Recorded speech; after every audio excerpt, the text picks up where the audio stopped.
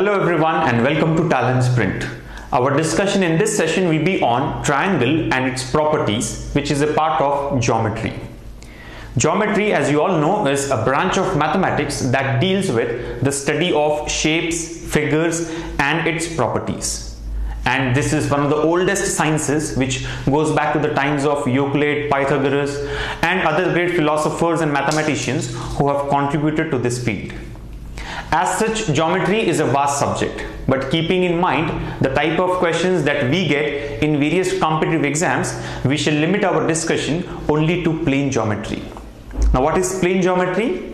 Plane geometry deals with plane figures like triangle, quadrilaterals that include a square, rectangle, a parallelogram, rhombus, trapezium, etc., and circles. So primarily, plane geometry is the study of plane figures and its properties. And in this particular session, we shall focus on triangle and its properties. Now, before we learn anything about triangle or any of its properties, let us understand a few important terms relevant to geometry. The first one here is point. Now, what is a point, or how do we define a point? In simple words, point is the most simple geometrical shape, right? Point is the simplest geometrical shape that can be drawn, and it has got no size, right? So point is the minimum of all the different geometric shapes that we have, right? The simplest geometrical shape. Next comes a line. What is a line? Well, line is a collection of infinite points, right? A line is described only by its length, but it has no breadth, right? So no breadth or negligible breadth, but only a length. And on this length, we have infinite points. So line is basically a geometrical shape that is described only by length, and it has got infinite points on it. It extends up to infinity, right? The next one here is line segment. Now, what is a line segment? Well, as the name says, line segment is a part of the line, right? Line segment is that part of the line which falls between the two given points, right? So the difference between a line and a line segment would be that a line extends up to infinity, but a line segment has a defined length, and it is of that length which falls between the 2 points, okay? And it has all the other infinite points in between the two given points there. Now, after learning about line and line segment, the next one is a ray. What is a ray? Well, ray is also a line segment, but it extends up to infinity, right? Ray is a line segment that extends up to infinity in one of the directions. It is basically a unidirectional line segment which goes up to infinity. And the last one here, before we look at triangle and its properties, is angle. Angle again is one of the most important terms when it comes to geometry. What is an angle? Well, angle in simple words is an angular distance, right? It is the angular distance between the two rays which meet at a common point, or when two lines intersect at a point, we find different angles there, right? And each angle defines the distance between the two lines or the two rays that are connected through a common point. And not just for lines or rays, even when two planes intersect, let's say there are two rectangular planes which intersect right at some point or in some direction there, right? Now, even when two planes intersect, we find some angle between them, right? Or some angular distance between them, which is nothing but the angle between the two planes. Now, based on measurement, angles can be classified into various types. For example, an acute angle. What is an acute angle? It is between 0 degrees and 90 degrees, or an angle less than 90 degrees is referred to as an acute angle. Then obtuse angle. What is an obtuse angle? Angle greater than 90 degrees but less than 180 degrees, right? So an angle between 90 and 180 is an obtuse angle, and between 0 degrees and 90 degrees is acute angle. What is a right angle? Right angle is exactly 90 degrees. Next comes a straight angle. Straight angle is 180 degrees, right? So any straight line, if you take, the angle there will be 180 degrees at any point. So that's called a straight angle. And next one is a reflex angle. Reflex angle is between 180 degrees and 360 degrees, right? Greater than 180 and less than 360 degrees is a reflex angle. What is a complete angle? Well, complete angle, as the name says, is complete angle, right? 360 degrees. So an angle of 360 degrees is called a complete angle. So based on measurement, the different angles are acute angle, which is between 0 degrees and 90 degrees. Right angle, exactly 90 degrees. Obtuse angle between 90 degrees and 180 degrees. Straight angle, exactly 180 degrees. Reflex angle between 180 degrees and 360 degrees. And a complete angle is 360 degrees.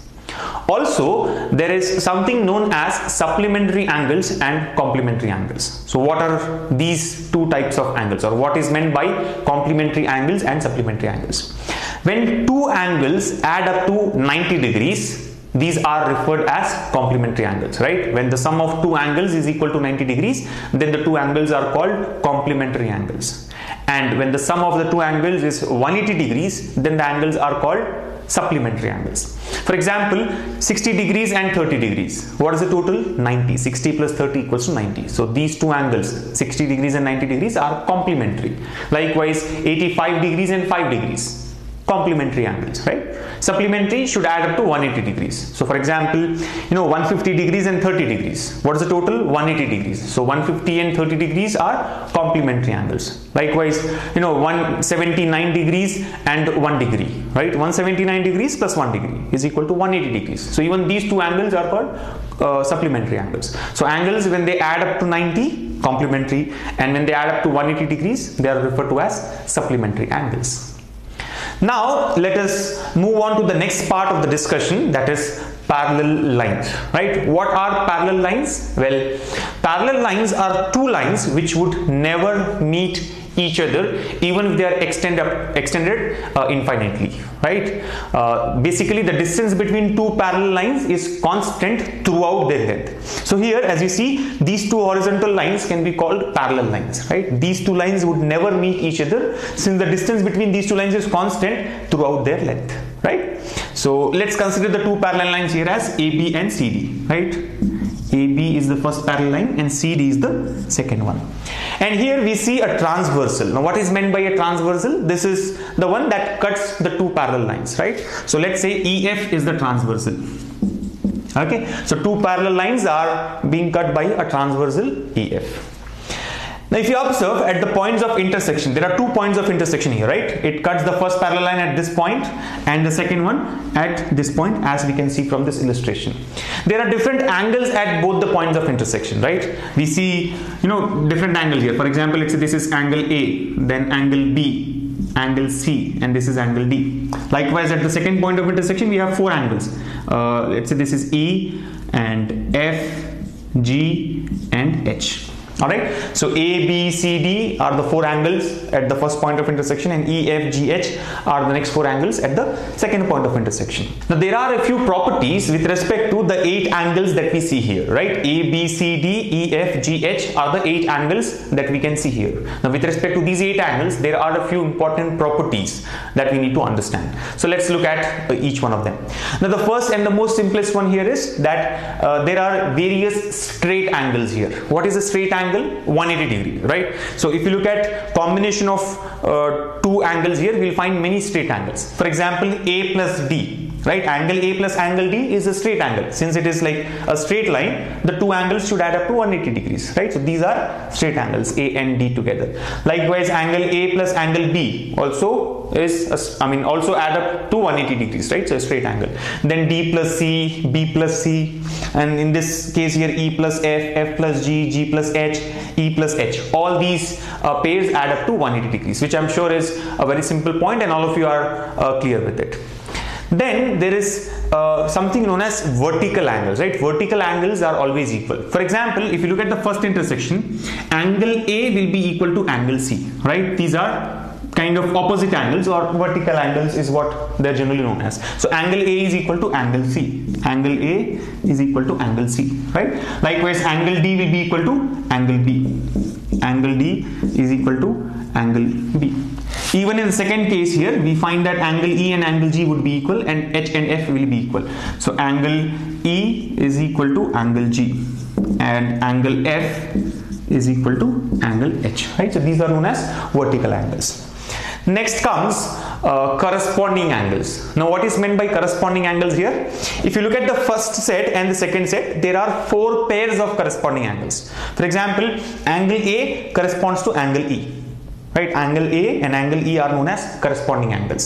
Angle B and angle F are the second pair of corresponding angles. Angle D and H is the third pair of corresponding angles. And the last one here is angle C with angle G, right? So if you look at it, at the point of intersection, the angle above and on the left side is A. And here at the point of intersection, the angle above and on the left side is E. So corresponding, A corresponds to angle E, B corresponds to angle F, D to H and C to G, right? Now each pair of these corresponding angles are equal. So the second point here is that angle A is equal to angle E, right? We can say angle A equals to angle E. Likewise, angle B is equal to angle F. Angle B is equal to angle F. Then the third set can be taken as D and H. Angle D is equal to angle H. And the last one is C and G.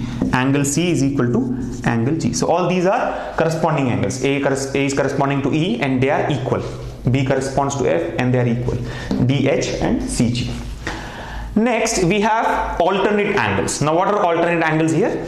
There are two types of alternate angles: interior alternate angles and exterior alternate angles, right? Alternate angles are, on the opposite side of the transversal. For example, what are the interior angles of the transversal? Now let's first understand interior angles and exterior angles. There are four interior angles here. If you look at the transversal, interior angles are those which are between the two parallel lines. So B, C, E, H are interior angles, and exterior are outside the two parallel lines. So A, D, F, G are exterior angles.